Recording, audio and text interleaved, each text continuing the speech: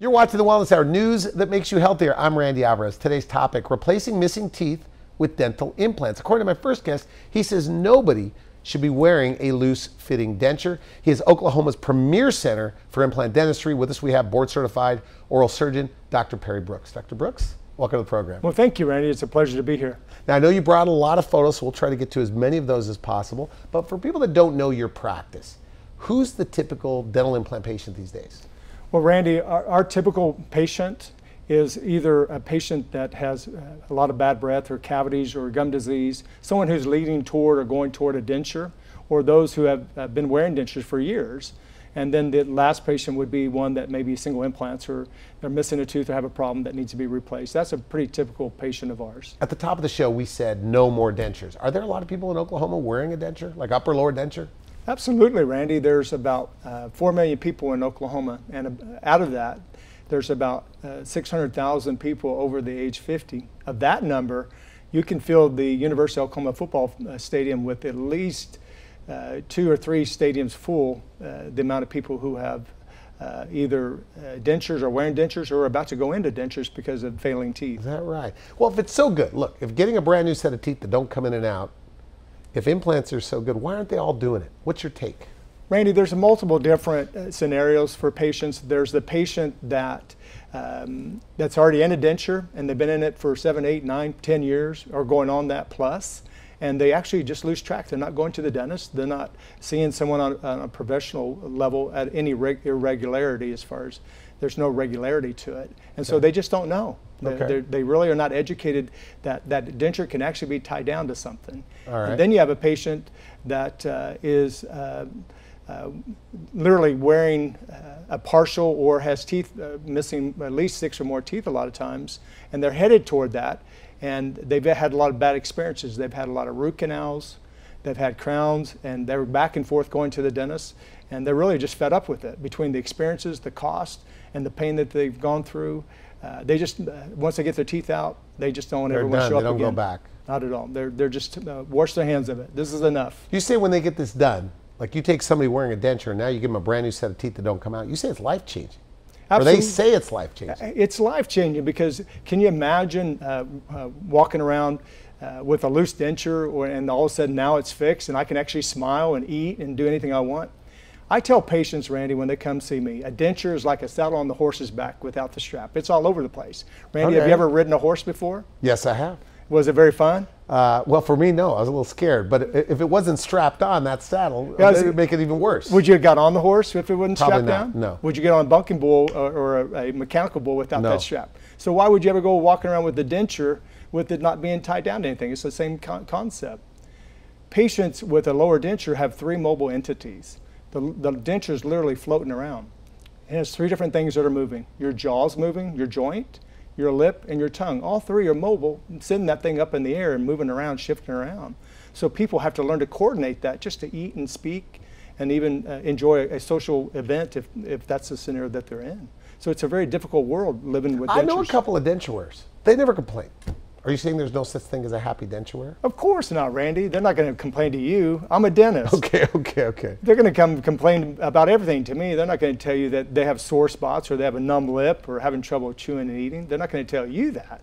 But when they come see me, they open up and start sharing their ailments and problems that they're having with dentures. So at your center, my understanding, knowing you're coming into here today, that how dental implants are typically done, correct me if I'm wrong, you go to one place where they do the imaging, maybe another place where the surgeon does the implants, and you go to somebody else where they put the teeth on top.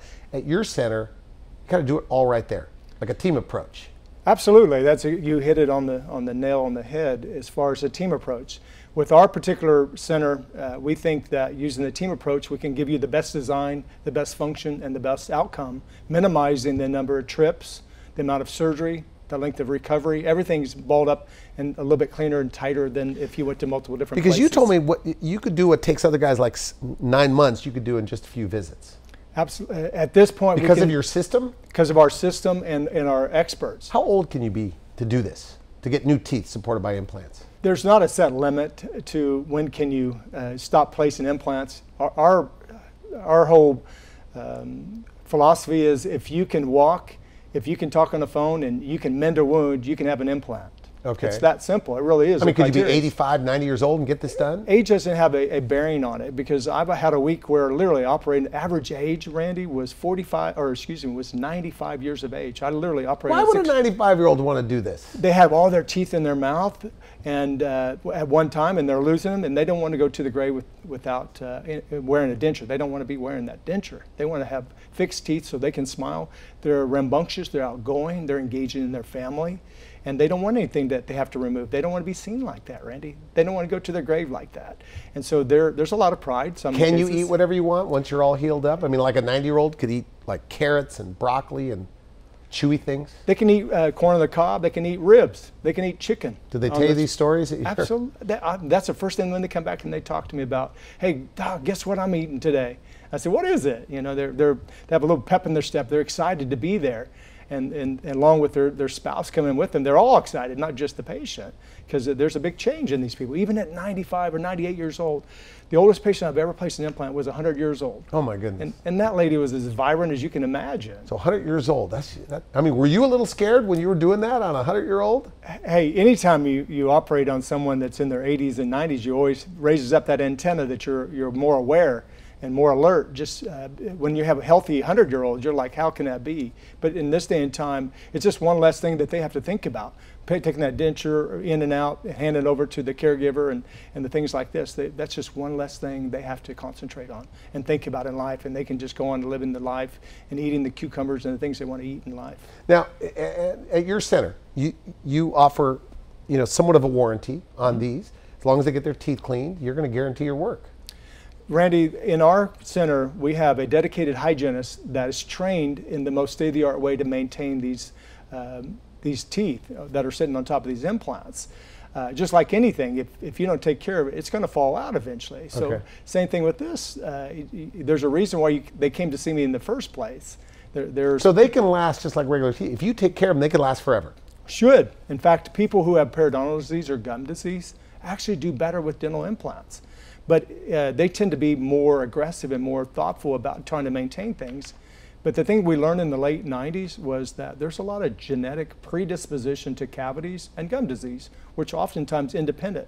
Some patients actually have both. It's not a neglect issue on the majority of our patients that we're seeing, but it's more of there's a lot of genetic problems. So it's like a bacterial infection. They have foul odors, foul taste, and just problems with pain and discomfort from bleeding. But if you have bad gums, can your gums be too bad? You can't get implants? They won't stay in there? No, that's not an accurate statement. You can even have really bad gums and still actually do better with the implants. One thing about implants is that it's the way we're putting these teeth on top of these implants, it's like a chair. You wouldn't put all your legs in one corner, and unlike your set of teeth, they're all lined up back to back to back. On these cases, they're not back to back. They're spread out. There's typically only 4 implants. Okay. And there are 4 implants for a full set of teeth. For a full set of okay. teeth. Occasionally we have to put in 6, depending on the size of the person, their ability to chew and eat certain foods, and what we think their bone density is, which helps guide us to tell us how many implants to place. Now, you placed implants in the 90s, you said. Yes. Really? They were around back then. They were around back then. You told me I didn't know what I was doing back then. We didn't know where the crowns need to go, but we sure knew where the implants need to go. But we had fun doing it. We really didn't understand a lot of the way the implant interface with the crown, but now things have changed dramatically. Now we understand a lot more. Is there a big learning curve? Because a lot of guys call us to be on the program with very little experience. They're kind of breaking into the business, so to speak. And you teach other doctors. And I think you told me in the green room, that's kind of scary. I'm paraphrasing you, but experience matters in this case. Absolutely. What really scares me the most is if you were to go to a neurosurgeon, you wouldn't want to have him cutting on your brain or your skull and only having 3 or 4 years experience. Experience is everything. Okay. When I say what makes me a little scared is a lot of times dentists and even some young surgeons, they don't really understand bone fully. You have to have problems or complications to be able to fully understand what a human body can go through and the complications that you can encounter and how to deal with the potential complications. And this is your training as an oral surgeon? Yes, sir. Does it cost more, though, to go to an oral surgeon? No, that's, Randy, that's a fallacy. A lot of people think just because we're specialists means that things are going to cost more, but that's not a true statement. anytime you do something correctly, it's going to save you a lot of money in the future. So, okay. Now you brought some photos. What are we looking at? Well, the first case I want to present to you, Randy, this is Melissa. All right. Melissa is a really exciting case. She's a really quite pleasant lady, came in with her husband with the chief complaint that her face was actually shrinking in and that her smile was just not what it used to be. And she had came to us at 42 years of age as a referral from her dentist who just wasn't sure what to do. But was she wearing a denture? She was wearing a denture, had been in Okay. denture for about 10 or 12 years at this point. And she went to her dentist and just, hey, these dentures are not staying in my mouth. What can I do about it? And the dentist subsequently referred the patient to us, where I got to meet her and her husband. And their complaint together was, hey, my face is starting to cave in. Kind of sinks in. Why? Why? Yeah. Because of the bone is starting to go away, or what? Yeah. With time, anything that it's ill-fitting, it causes the bone to resorb. It's micro trauma, but over time, especially in women who have a propensity toward osteoporosis, the jawbone typically shrinks a little bit more than the typical patient. When we remove teeth, Randy, the average patient loses roughly about 23% shrinkage within the first 4 to 6 months. And there are new data that supports that even up to 52% shrinkage in that same amount of time.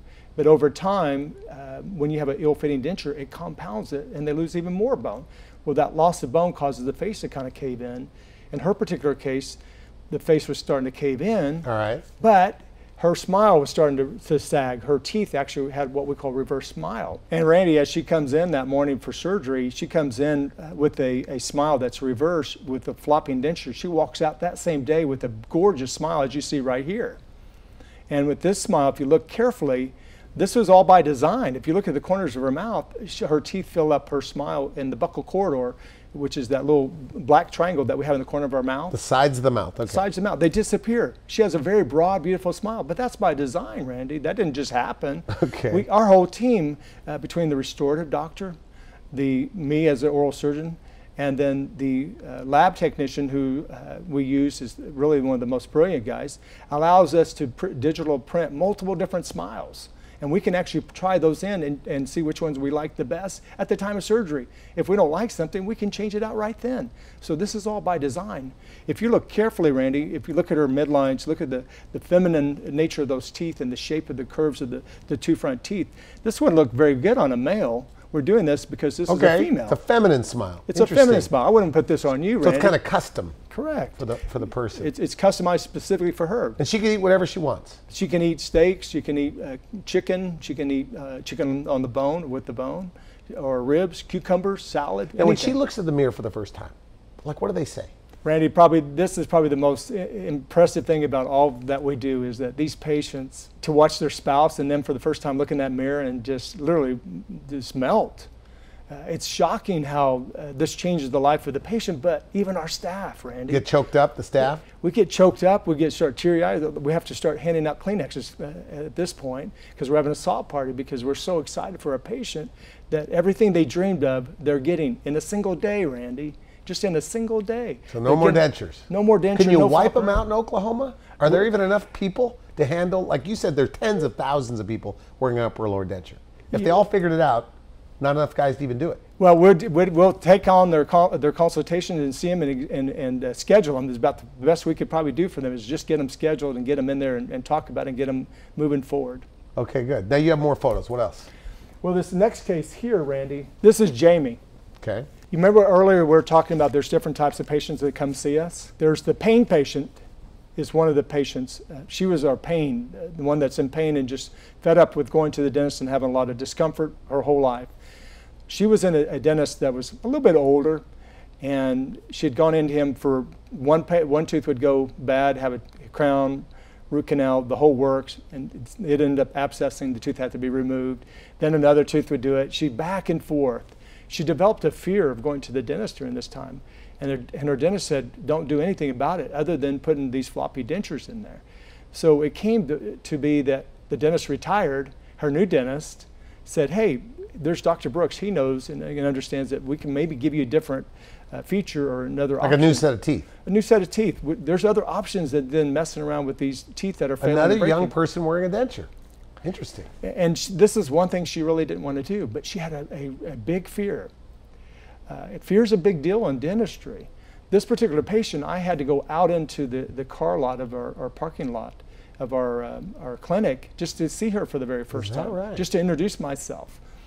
And fear, a lot of people don't know that there's multiple options for fear, because that's a big part of dentistry, is that people have a fear. That's one of the reasons they won't come see me, because of fear. But on these patients, we can pre-medicate them the night before, the morning of surgery. So the night before, give them a pill? Absolutely. So they can sleep good? Yes, sir.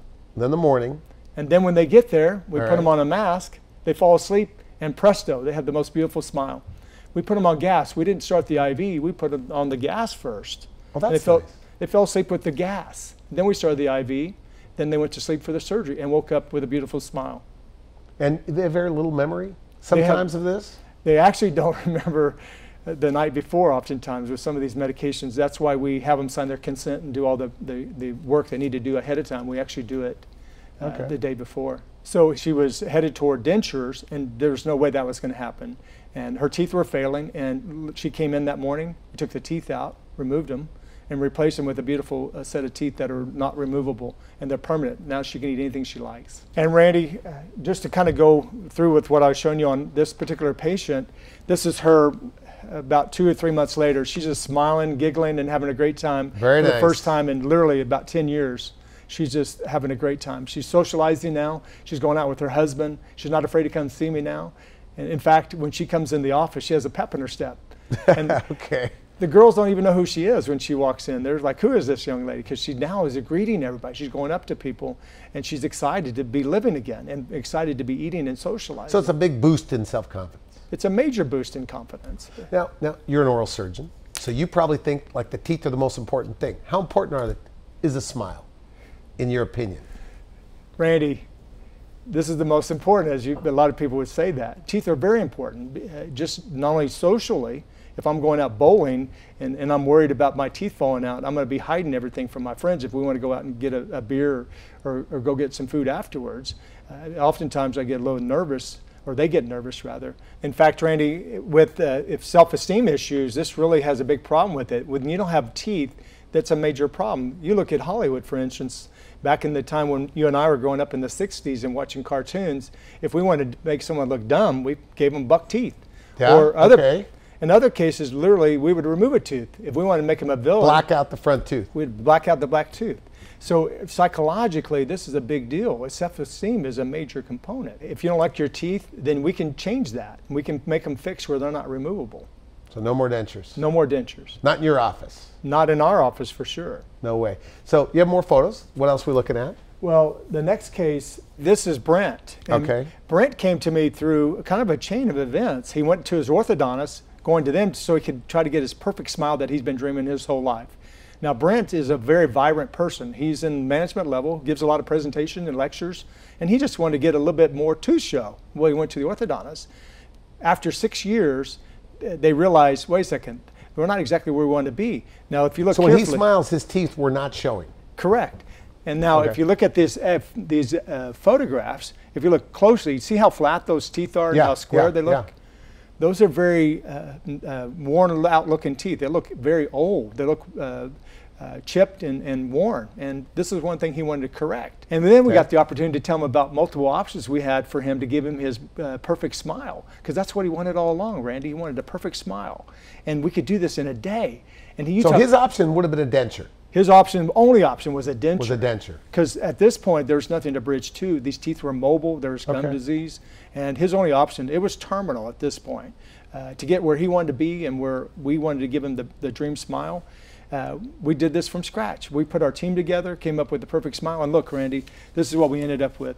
Look at those teeth. Very nice. Those are gorgeous. This was probably one of the funnest times that we had giving a mirror to someone. We handed him the mirror. He got out of that chair and gave me a big hug and started crying. Because this is what he wanted, Randy. When he went to the orthodontist 6 years ago, that's what he wanted. And now he's got the perfect smile. So what do they like? Does a guy like this like the way it looks, or does he like what he could eat with teeth that don't come out? Well, the bonus from the way they look is the function. I don't think he realized he had to start practicing how to smile and eat again because this was all new. Now he's got back teeth that he didn't have before. Okay. So he's able to eat foods that he wasn't able to eat before. He's actually grinding and chewing food instead of just dicing it like a lot of people do with their front teeth. And now it's changed his life.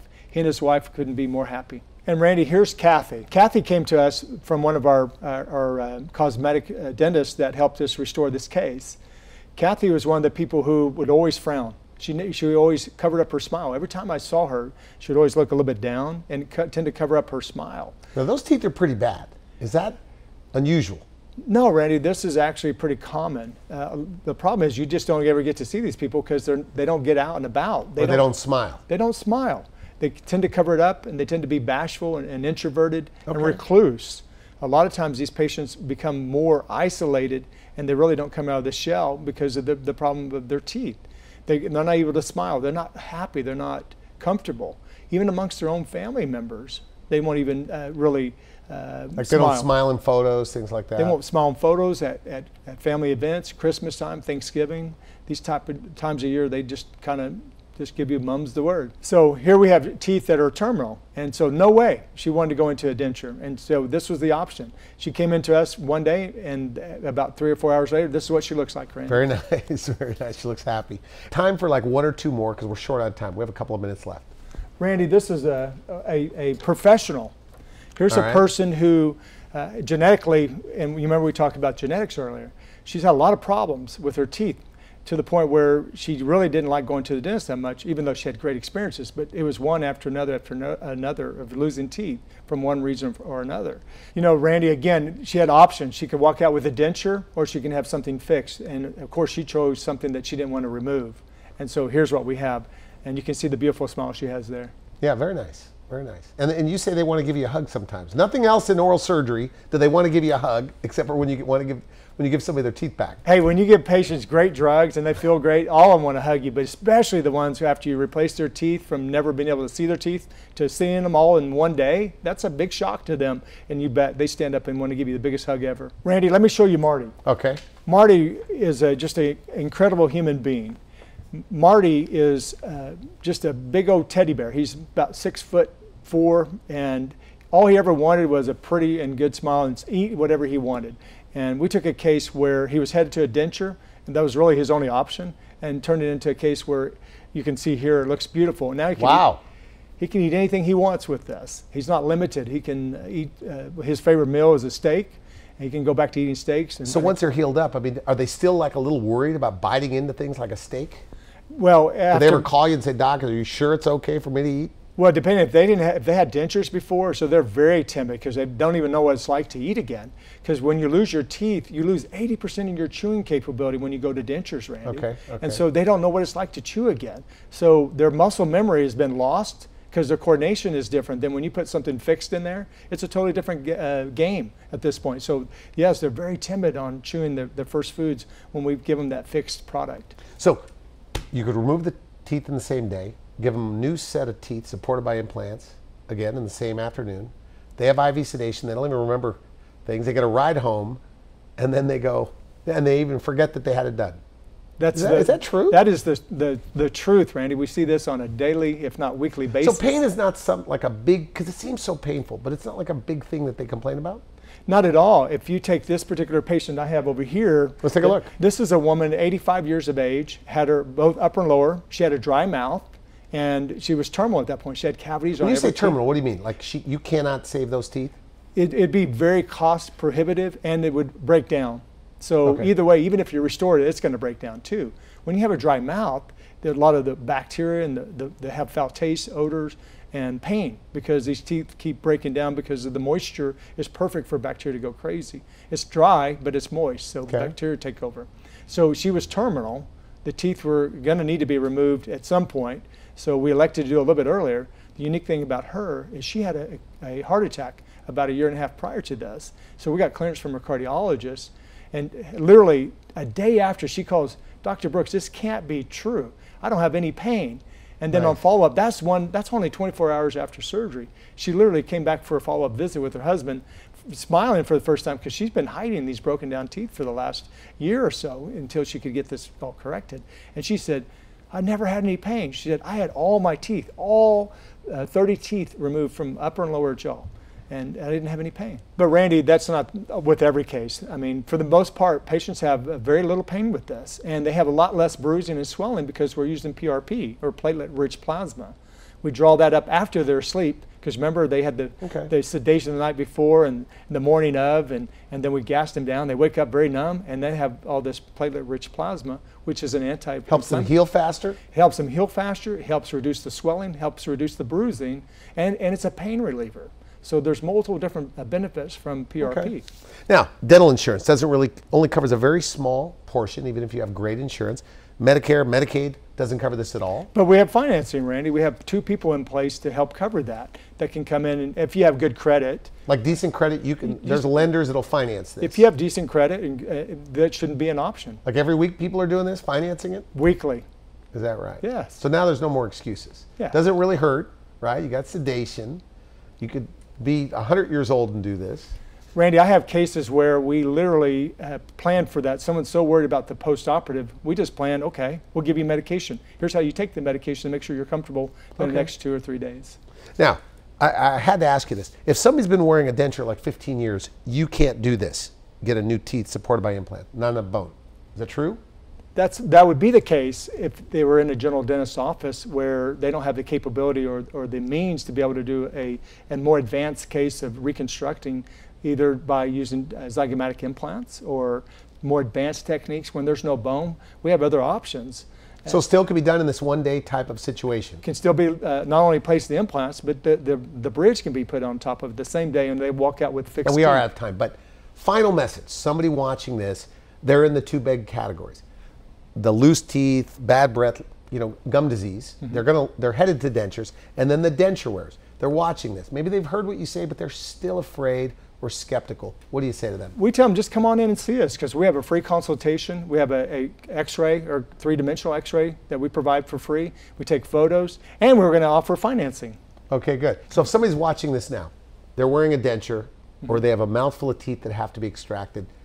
If everything works out right, how soon could they have their new teeth? Like in 3 weeks from today? Randy, we can do it that day.